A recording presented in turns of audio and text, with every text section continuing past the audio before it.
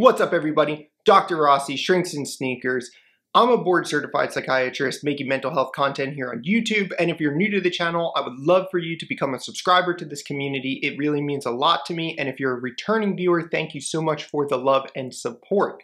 So today's topic is one that I've been thinking about for a while, and I made a video a ways back about antipsychotic induced weight gain and kind of ways of mitigating some of this weight loss if you are indeed, or weight gain rather, if you are on these medications. And, people really were upset in some ways because they felt like diet and exercise wasn't enough. So I felt like what better topics to tackle here than the neurobiology of appetite. And I'm going to explain to you guys why it's actually really hard to lose weight and keep it off. You can lose weight, but it's really tough to keep it off. So I'm going to talk about it here and more, so stay tuned and we're going to crack right into it right now. So have you guys ever noticed how even in your own life, you alter the quantity and frequency of food consumption throughout the day, sometimes on a daily basis, sometimes throughout the week, and yet for some reason, our brain has a way of regulating this process that essentially allows people to maintain a relatively stable body weight month after month. So this is really wild stuff, right? Isn't that a little crazy that our brain has a way of keeping us a certain body weight, even though we vary our quantity and frequency of eating on a regular basis? Now, anyone who's ever tried to diet before knows all too well about how the metabolic set point works, right? We might not understand what that means yet, but we do know about it, I guarantee it. So there are staggeringly low rates of success when people diet. People actually don't do well on diet programs. And in fact, there was a systematic review of studies published between 1931 and 1999 that found that only 15% of patients achieved dietary success after 5 years. So only 15% of people who were on diets achieved what would be considered a level of success after 5 years. Most people who diet will slowly return to their pre-existing weight. Now wait for it, their pre-existing weight within 1 year. So 1 year, people return back to their normal weight. Now this is what we're calling the metabolic set point. And this happens to be controlled primarily by our genetics. So unfortunately, we don't have as much control over this as we might want. There's a strong correlation between body mass and biological parents. So you can look no further than your own mom and dad. And if your mom and dad happen to be a little bit heavier, then it's highly likely that you're going to be a little heavier. If your parents are lean, it's likely that you're going to be lean, right? And this comes from adoption studies. So when children were adopted out, what they found was that in the case of weight, genetics has far more influence than environmental factors. Both are important, but genetics seems to outweigh environmental factors in these cases. So in an adoption study, what would happen essentially is the person would be removed from the biological mother and given to the adopted family. And then they would follow up with that patient later on and they would look at the biological mother, and these people would be part of some type of study, right? They would have to agree to be a part of it, etc., etc. And what they found was that people were pretty much close to what their biological parents were, not the adopted parents. So obviously the environment of the adoptee changed or was altered, but the biology obviously remained the same because you're carrying the genetics of your parents. Now, despite all of this, right, obesity rates in the United States, as well as other developed countries, continue to rise. So the question is, what gives? Why is that? Why do we continue to have problems with obesity? Well, our genes have difficulty responding to the modern environment. So if this was 3,000 years ago, when food sources were scarce, it was advantageous to consume, right? Consume as much as you could and store as many calories as possible because you never knew where another meal was going to come from. There wasn't a plentiful environment like there is today when you go to your local grocery store. So in the modern world, there's no shortage of opportunity to consume caloric dense foods, and our genetics are working against us here, right? The weight issue is genetic, but it's also influenced, like I said, by the availability of high-calorie, delicious, tasty food, which we all have great access to. Okay, so we can think about this as a simple formula. When it comes to weight, the energy in food must equal the energy out. So the energy that comes in must equal the energy out or we gain weight. And the energy out can be divided into what we call heat and work. And the energy is made up of two components. So this is the important point. And the first one's a little more important than the second one.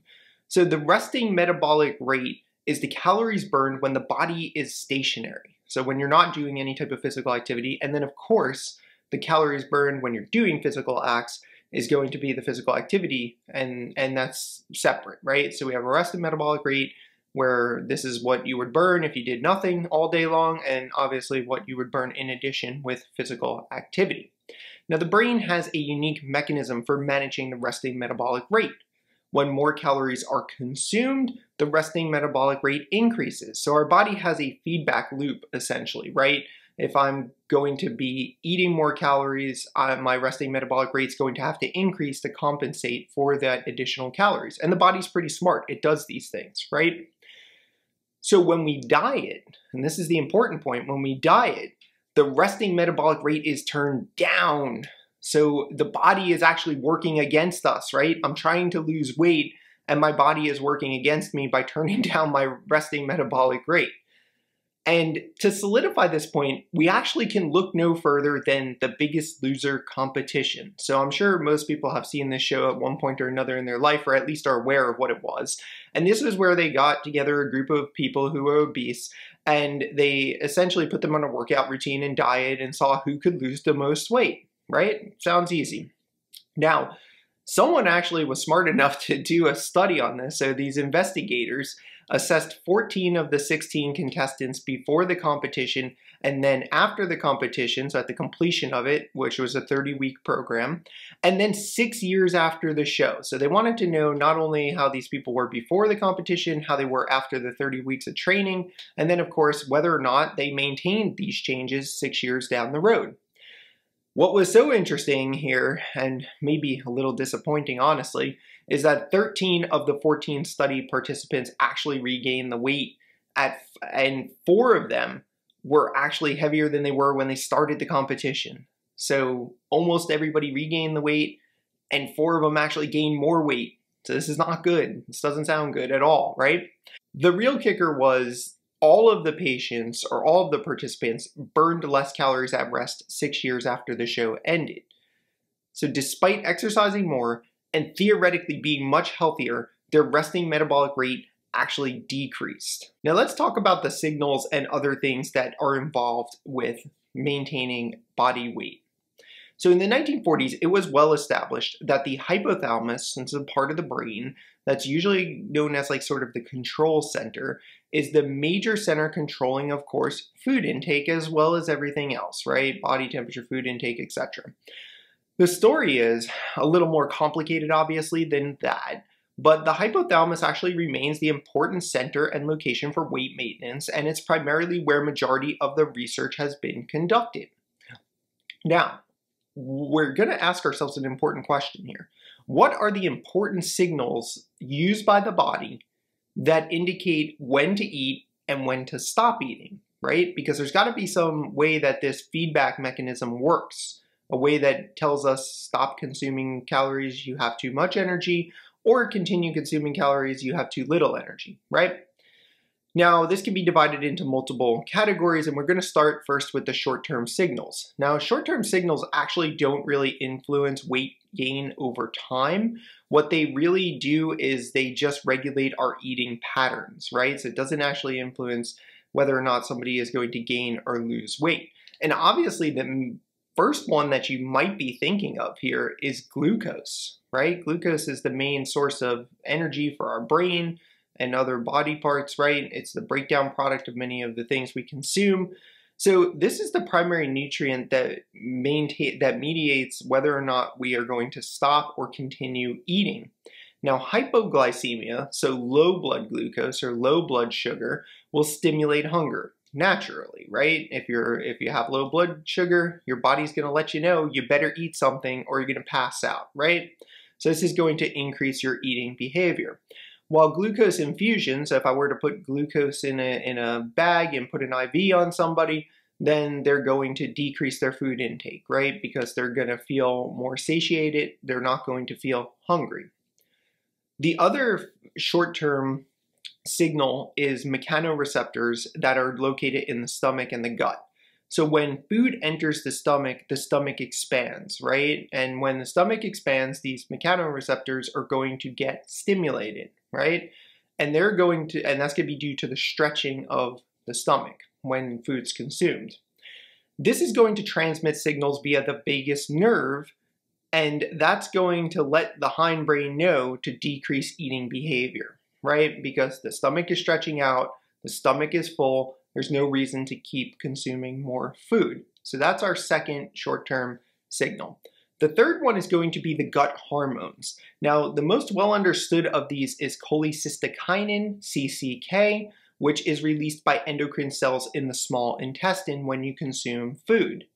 This will inhibit further food intake, stimulating the vagus nerve and decreasing gastric emptying. So that's the mechanism by which it decreases our consumption of food when we're eating.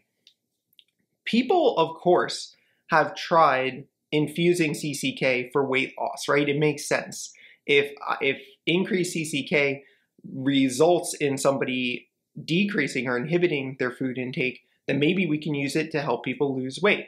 Unfortunately, it doesn't really help. What it actually did for people who received these infusions, because of course we tried it, they would actually end up just having a decrease in the size or portion size of the meals, but they would be eating more frequently. So it would essentially be a net zero effect, right? If I'm decreasing my portion sizes, but still consuming the same amount of food over the course of the day because I'm eating more often, I'm not going to change my weight. And the final one that I want to talk about here is called ghrelin, and this is the only gut hormone that stimulates hunger. So this is the one that makes you eat more. Some suggest that the decreased ghrelin produced by the stomach is actually the reason gastric bypass surgery is effective for weight loss, but this isn't totally teased out or proven, but it's an interesting theory.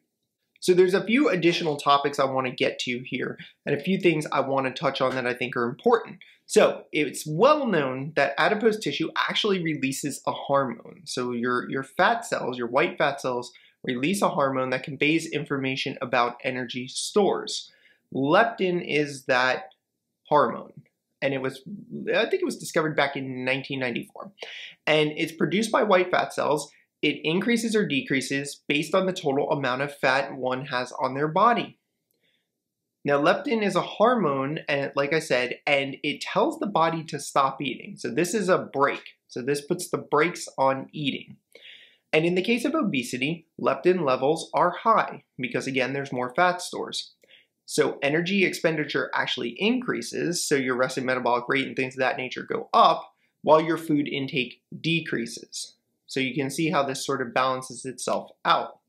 Now, when someone goes on a diet, here's again how the body works against us. When someone goes on a diet, obviously your fat stores shrink, your leptin levels go down, and this results in decreased energy expenditure as well as increased food intake. Because again, the body's thinking like we need more energy storage, right? We're losing these fat stores. So this is how the body works against us.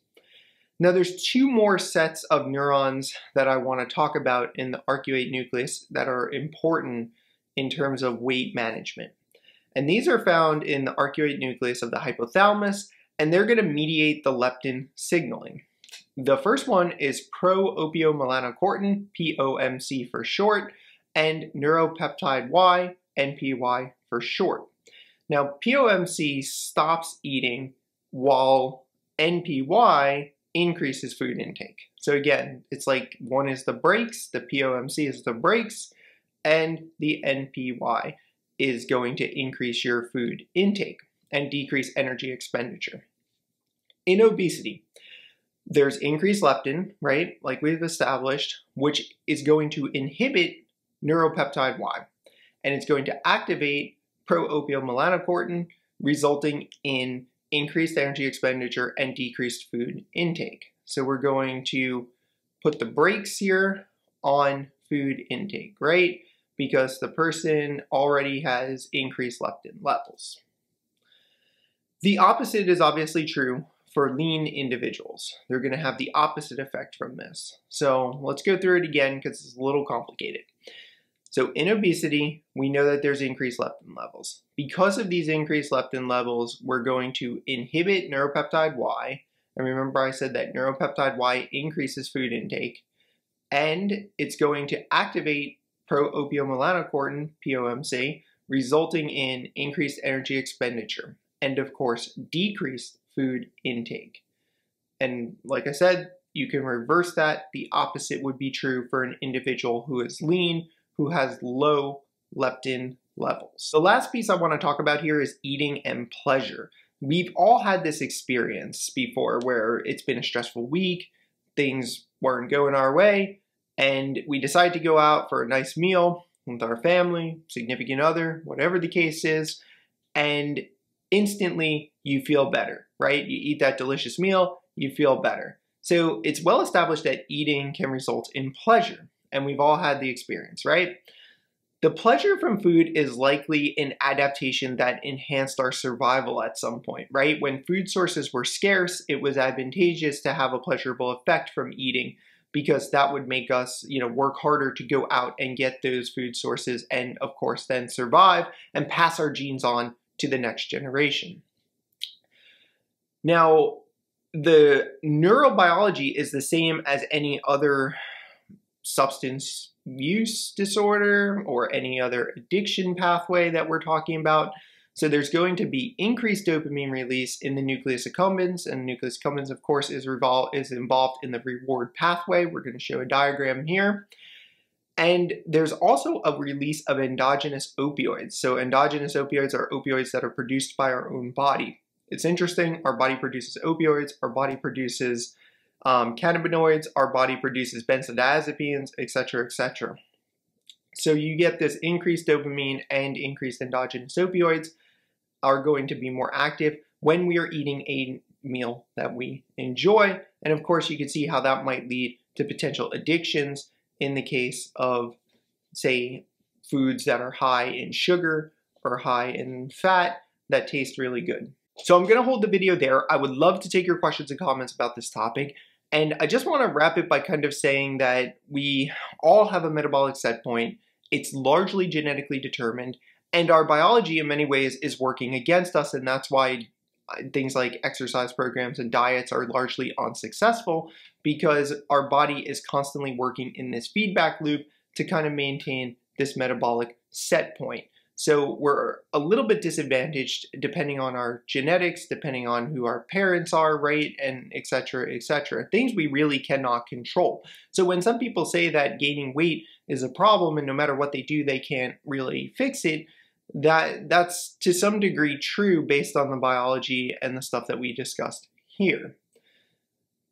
So I'm going to hold it there. If you guys haven't subscribed to the channel, please consider doing it. And we're going to make a part 2 to this where we're going to discuss obesity specifically.